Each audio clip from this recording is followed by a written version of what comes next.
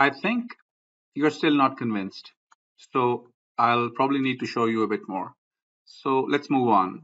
I'm going to show you the sectional reinforcement command, which is a very powerful command which you can use for a lot of different cases.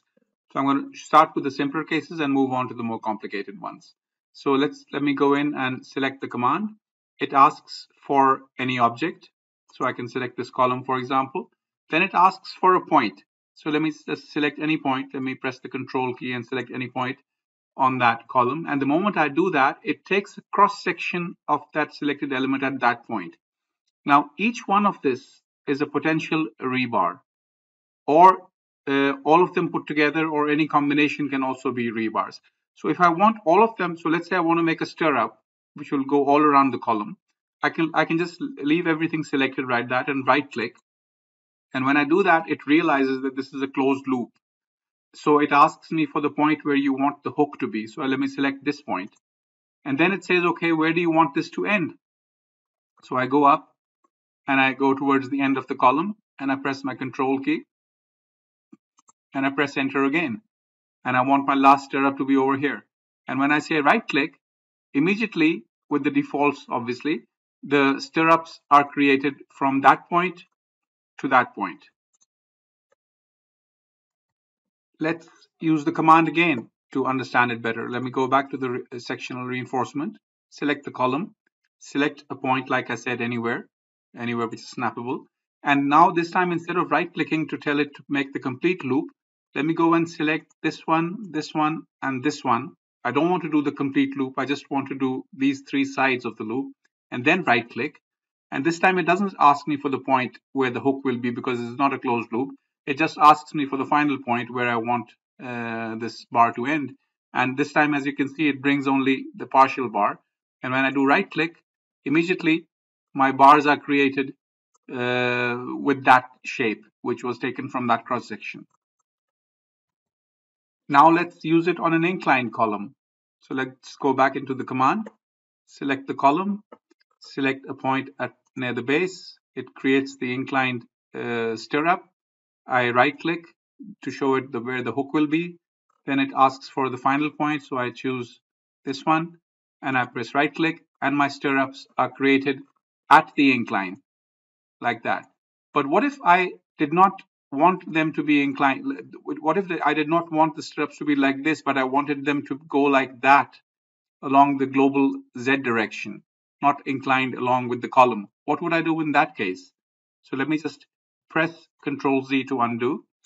And I basically go back in there, back to the same command, go back to my sectional reinforcement, select the column. But as I'm selecting this point, I press the 3 key. 1 is for X, 2 is for Y, and 3 is for Z. And 3 would tell it that I want the direction to be along the 3 axis, which is the Z global or the current work plane Z axis. So if I press 3 while selecting this point, it's going to take a cross section, but the outer unit normal of that cross section will be in the 3 direction of the local work plane. So I'm fine with that. Let me right click, show the point where the hook will be, go back in there, select this point while keeping 3 pressed once again, right click, and this time it asks for another section point. I don't want that. And this time, as you can see, now it has created the stirrups once again, but this time they are parallel to the ground. Now, in the examples I've shown so far, I have taken a section at 2 points and the bars have gone from point 1 to point 2, but the shape of the bar has remained constant, whatever the direction may be. But what if we had a tapered column like this? In that case, what would happen? So if I go to my sectional command once again, select my tapered column, select the first point by pressing 3 because I want them in the global direction, right click to accept all, and let's say put the hook at this point. And then I go up and select this point, press 3 and right click again. Now, as you can see, that because of the column has been tapered and because the sections were different at this point and at this point, it has done an interpolation, a linear interpolation from that point to that point. And I've created stirrups which vary in a tapered way. Let's move on to a slightly more complicated cross section, like maybe a retaining wall. and once again go to my sectional command, select that parent, go and select any point on that surface. It immediately gives me the cross section at that point. Let's say I only want this bottom bar and I don't want the whole cross section. I select the bottom bar and I press right click, and then I have to go to another point at the end, and it brings me the same bar, and I just say right click to create those bars. Now we've created this single bar at the base of this retaining wall. What can we do with it? Let's double click on that and see that we have some embedment options for the start and some embedment options for the end. So if I say put the end to the nearest surface and say apply, this little bar then gets embedded into the retaining wall up till what point? Up till the nearest point where it hits the concrete again. So it will automatically calculate how much I need to go. In this case, it's almost 1 meter. So when I choose this to nearest surface option, it will basically move in that direction. I can also say by embedment length. And what that is, I can give a multiple of the diameter. In this case, the diameter is 10 millimeters. So if I say 30 phi and say apply, it's going to turn up and go about 300 millimeters, depending if that is your embedment length. So if I increase this one to 60 phi, for example, the bar will be moved further. What if I make it 120 phi? What's going to happen then? Is it going to realize the shape of the retaining wall? Because as you can see, it went up and it hit a wall, and then it had to turn, and it turned inside towards inside the concrete. If I make it 200 phi, it's going to go further. What if I make it 450 phi? Well, it's going to go all the way and it's going to turn again. So this is an amazing feature in which you can create a single bar inside some concrete and then ask it, give it any embedment length, and it's basically going to start turning inside that concrete. Let's put it back to none. What I can also do is I can give it custom angles. So if I give it a custom angle, then now this has a custom angle of 90 and 500. When I apply that, it says what it tells it is to turn 90 degrees and go 500 millimeters. But with this one, I'm not restricted to staying in the concrete. I can just say another 90 degrees, and this time I can go another 500. Let's see what happens if I do that. So it turns outside. I can bring it back in if I want with a minus in there.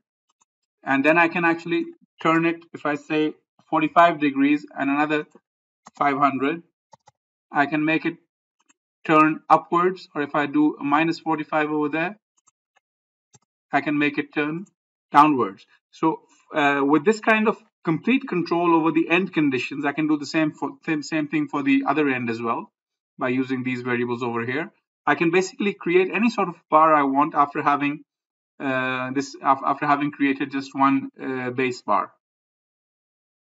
Now, what if instead of creating the bar at the base of this retaining wall, I had initially created a bar like this by selecting these two segments and then let it run across the retaining wall?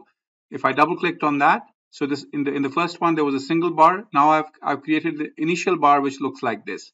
Now in this case, if I were to give it an embedment length of 30 phi at this point, it's gonna turn into the concrete at that angle. If I give it to nearest surface for the other end, it's going to go and hit the bottom of the concrete. If I give it a bigger embedment length of 120 phi, it's going to turn into the concrete once again. So as you can see, this is a very powerful command which not only allows you to use the cross section to create your bar, but then also extend the endpoints into whatever embedment lengths which you might be needing. Now let's make you a really advanced 3D rebar modeler. So you can go back home with the certificate. So let's go back to my sectional reinforcement command. Select this strange looking structure. It could be anything. But the thing is that these are complicated circular paths which have been created. And let me select that, and let me take a section by pressing the 3 buttons so it goes in the positive Z direction. So I'll accept the complete loop and give this point to be the hook point. Then I go to somewhere near the top, press 3, press that, accept it, right click, and my rebars are created on the screen. And as you know, what this command does is it takes the first cross section and it takes the last cross section, and it does a linear interpolation between the two. But what I can do now is I can double click on this, and inside, if you see over here, there's an option of take a section at every spacing, which means that at every bar spacing, I'm telling it to recalculate the section rather than doing the linear interpolation. So if I press that and I press OK, then lo and behold, there's magic on the screen. It just takes a section at every rebar from that complicated shape, whatever it may be, and it creates this horrible looking rebar, which I don't recommend. But what you would do in a realistic situation like this would be to actually have separate rebars on all four sides, and there would be like U-shaped bars on all sides. But just to show you the power of the command, I wanted to take you through this so that you can get your certificate of advanced rebar modeler. One final word about the sectional reinforcement command.